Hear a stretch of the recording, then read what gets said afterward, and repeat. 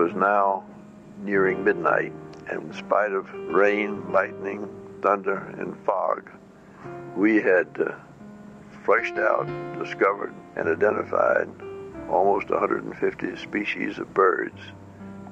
The record for this area is 180, and maybe next year, on another rainy, foggy, wet birdathon, maybe that's exactly what I'll find.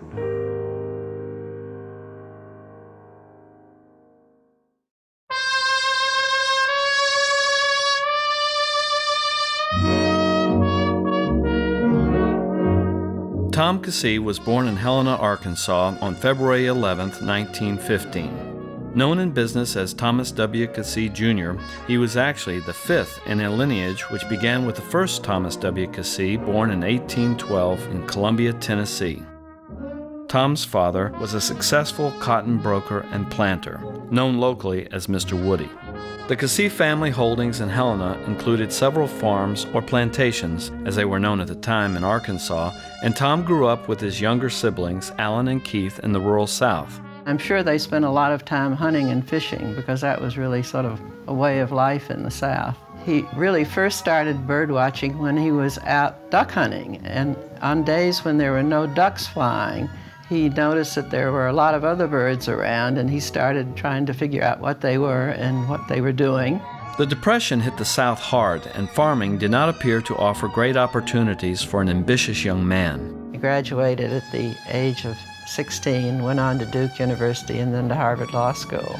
Tom headed to New York City, where he worked for several years for the law firm of Simpson, Thatcher, and Bartlett. At the termination of the war, Tom joined Bessemer Securities, where he would ultimately become the president and chief executive officer. After retiring from Bessemer in 1980, Tom would serve on a number of corporate boards, including ITT Corporation and the King Ranch, which gave him the opportunity to pursue a passion that he had developed early on, which was birding. He felt very at home there. He could do what he enjoyed, and at the same time, it was part of his professional life. Tom and the rest of the board always enjoyed a sundowner at one of the watering holes where they could not only sit and have a bourbon and water, but watch the many different bird species and animal species. I think what Tom really liked about the King Ranch was this huge expanse that provided so much important habitat for migratory songbirds. Tom was an all-around conservationist, particularly when it comes to birds in their habitat. Tom's involvement with birds first began from the pursuit of hunting them, but his assessment was that the hunters were the most committed conservationist of all.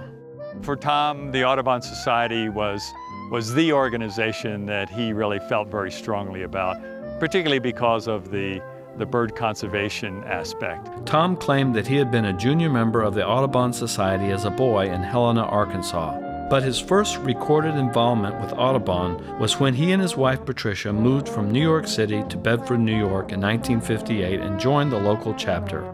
Bedford Audubon in Tom's backyard was one of the most active local chapters in the area. They firmly believed to act locally while we're thinking globally. He started making people aware of the fact that the leadership should come a great deal from the chapters. He wanted Audubon's mission to have an outreach that it had not had before he became chairman. Tom, throughout his life, had worked with local chapters like Bedford Audubon in protecting preserves and land deals and advocating for local actions that would benefit the environment in his community and the surrounding county, because he believed local chapters were critical in implementing conservation action.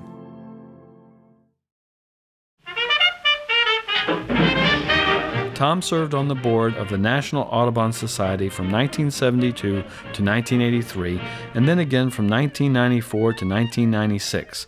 He was chairman of Audubon from 1979 to 1983. Tom had been with the National Audubon Society for many years. He was a legend. Tom was a real pro, and he was a demanding presence. He was a very sharp, smart individual. He was tough. He was a very strong leader, but in a very dignified, gentlemanly way. Tom was fun, he was jovial, he was to the point. He was charming.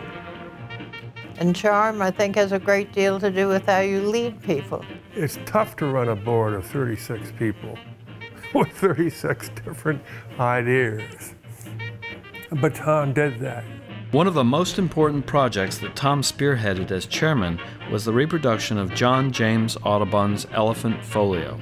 They owned an original copy of the Audubon Folio, which at the time was worth about $1.7 million. In 1982, the Board of National Audubon considered selling their only original copy to raise much-needed funding. Then Tom and Les Line came up with the idea of producing a facsimile edition, and they discovered that the Toppan Press in Japan was probably the premier company at doing this particular kind of reproduction. 350 sets were produced and sold for $15,000 apiece, netting Audubon a profit of $2.25 million.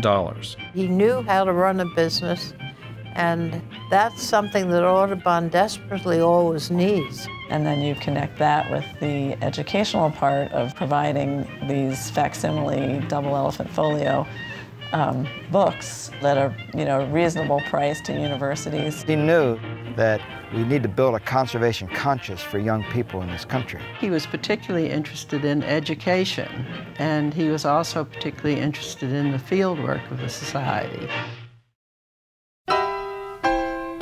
Tom really felt that field work was important for National Audubon Society. He wanted to see our science department and our sanctuary people out in the field, but Tom was a field man himself.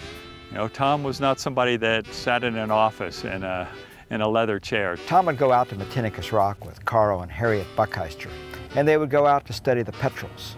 These little members of the albatross family dig burrows 3 feet long underground.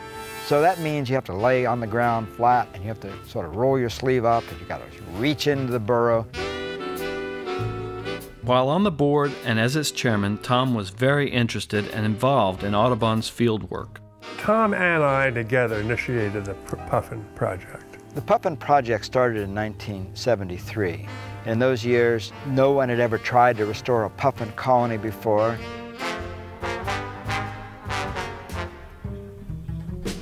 Tom backed the thing from the beginning, and I ended up making the puffin decoys, which were used to attract the wild puffins back to eastern egg rock.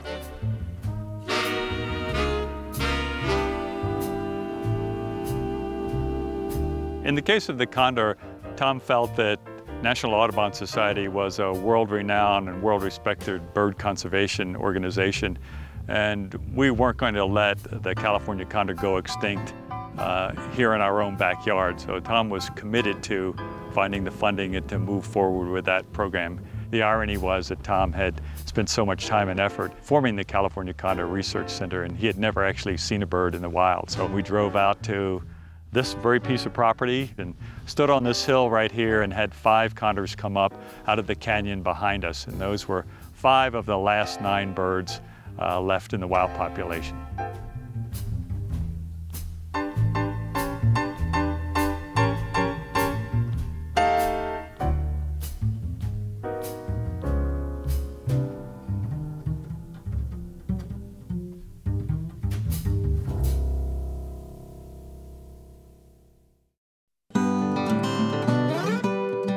I think the reason Tom was on the board for National Audubon Society was indeed because of his passion for birds. And that's what made it fun to go with Tom in the field, because he was just so excited all the time about, let's keep going, let's go to the next spot, what are we going to see next? When I was younger, we used to travel as a family to upstate New York, to the Adirondacks.